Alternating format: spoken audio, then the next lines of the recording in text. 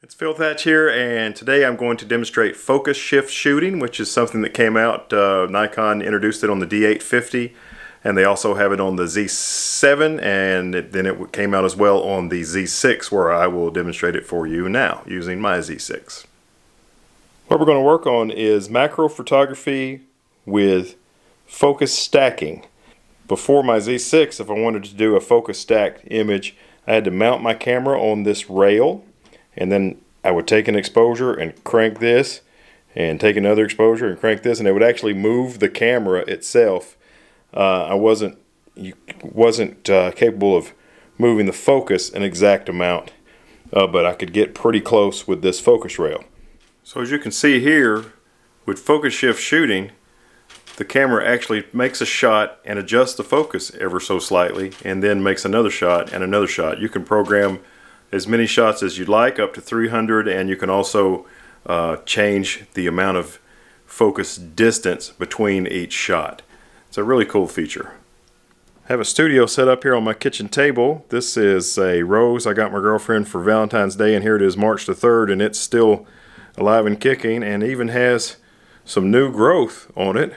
So she's going to try to root that thing, but in the meantime, we're going to try to get a picture of it. There's a little bit of brown on it, but not much. But I've got it propped up here, and I've got some light on it from the left. I've got a cell phone light on it from behind. I've got another cell phone light on it from a different angle in the front. So I've got lots of light on it, and I've got a blue backdrop, which will probably black out completely in the picture. But let's shoot it. I'm shooting tonight with the Nikon 200 to 500 f5.6, which is not your typical macro lens, but I think it might work. I have the FTZ adapter and my Nikon Z6 all mounted on a tripod. I'm going to use 1/8 of a second f11 and ISO 100. I have the flower in focus, pretty much using the closest point on the flower, and what I'm going to do, because the focus shifting goes, I actually said this wrong in the original video, so I'm correcting it with a voiceover. The focus shifting starts close to you, and as it adjusts focus, it goes further and further away. So I adjusted the focus slightly closer to make sure I didn't miss anything. Okay, so I'm going to start it focused right there. So after you push menu and go to the shooting menu, which has the icon of the camera, you can scroll through the menus, and the next to last thing on it is Focus Shift Shooting. There's one more page that just has silent photography. So there's Focus Shift Shooting. Click OK. And I have my number of shots. I've kind of done some trial and error with this, and you'll need to do the same. I've got it set up to do 9 shots, which should cover the entire flower front to back in focus. I got the focus width set at 10, which that's a wide jump between each image, but with this lens that works good. I think with different lenses you might need much different, so just experiment and see what actually works. I've set it for 1 second in between each shot. First frame exposure lock is on. I'm shooting completely manual, so that doesn't matter, and I have silent photography turned off because I'm using a fluorescent light. If I was using like ambient light, I'd probably turn silent photography on just to keep some clicks off my shutter, or off of my off my shutter. But with a fluorescent light, you want to not use silent photography because you might see some banding in your images. So once you get everything set, go up to start, where I am now, and click OK.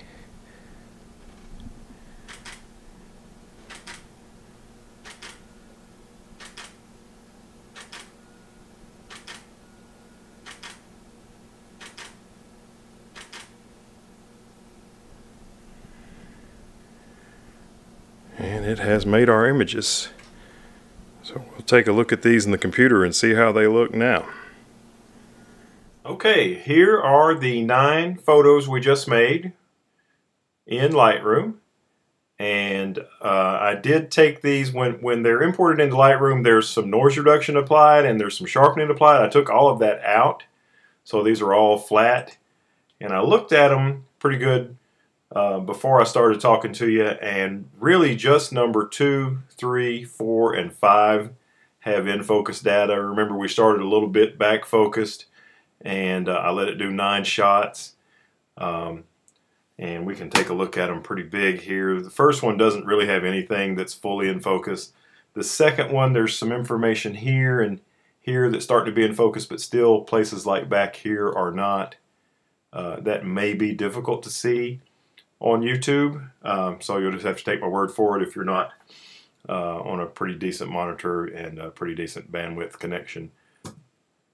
Second picture, even sharper in focus here in this area back here, which is kind of the furthest away part of the image, is starting to get sharper. And here's the next one, sharper still. And this is starting to go out of focus now. So now you can see the benefit of focus stacking. There's no one image that has the whole flower in focus. Here's the next one. That's pretty sharp right there, and this is way out of focus now. So let's see where we're at. And that is the last one that I'm going to use. The next one, pretty much, I don't know, there's some, let's see. No, that starts to, that area, which in picture number 5 is sharp right over here. Picture number 6, it starts to fall off. So we're just going to use number 2, 3, 4, and 5, and I've given those 5 stars. I've already decided that that's the way we're going to go, so we're going to enable filters, and actually we're going to filter by rating 5 stars, and that'll just leave those pictures. So the next thing we're going to do is we're going to highlight all 4 of them. I did that by holding shift and tagging the 4th picture, and that highlights them all. And the rest of our work will happen in Photoshop. So we're going to click on Photo, Edit in. Don't click on Edit in Photoshop. Click on Edit as Layers in Photoshop.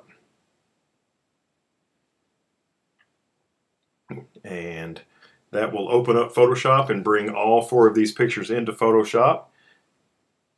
Okay, so now here we are in Photoshop, and here's our 4 stacked images, or images that we're going to stack, that we sent over from Lightroom. So we're going to do the same thing. We're going to highlight all 4 of them. I've got the first one highlighted. I'm going to hold shift, click on the 4th one, and that will highlight them all. The first thing we're going to do is to align them, and to do that we come over here at the top and click on Edit and go down to Align Layers. We're going to do that automatic with vignette removal and compensate for barrel, pincushion, or fisheye distortion. I think we're going to leave that alone. We're just going to do vignette removal, and we're going to say OK. And I don't have the fastest computer in the world, and even though we're only doing 4 files here, it still takes my computer a little bit of time. So I'm going to pause the video and rejoin you when it's through. Process is complete. We have our 4 layers aligned. The next thing to do is to focus stack them, and that would be Photoshop Edit, Auto Blend Layers. That's how we focus stack the images. You can panorama or stack, and stack is actually focus stack. So we're going to focus stack. We're going to click on Seamless Tones and Colors and Content Aware Fill on Transparent Areas, and go. And once again, my computer's slow, so I will skip forward to when this is done and rejoin the video there instead of having you wait through all this mess. It has taken our 4 images and focus stacked them. You can see these layer masks. You can see the first picture, the white areas in the layer mask over here on the side is what it let come through, and the black areas is what it blocked. The second picture, it let most of the flower come through. The third, a little bit more, and by the 4th picture, just the back ring, the furthest part away, is what it let come through. So there it is, focus stacked. And you know, even though we were at f11, it still took 4 images to get the whole flower in focus. So that is what you do when you are focus stacking. The next thing we can do is go to Layer and flatten, and that'll turn all that data into just one file, and then we can save, and that will save it as a TIFF file, and it will go back into Lightroom, and then you can do your develop settings on it and edit the image to taste. But I'm just showing you how to use the focus stacking feature that's built into the D850 and the Z7 and Z6, and then how to align and stack those images in Photoshop and Lightroom. So after that, you're on your own and do your own edit and however you like, but that's how you do it. And hey, I really appreciate you taking the time to watch this video. If you liked it, it'd be great if you took a moment and clicked subscribe, and also click the thumbs up like button. That helps me out as well, and I really would appreciate it. And I hope you have a great day, and I look forward to seeing you in the next one. Bye-bye.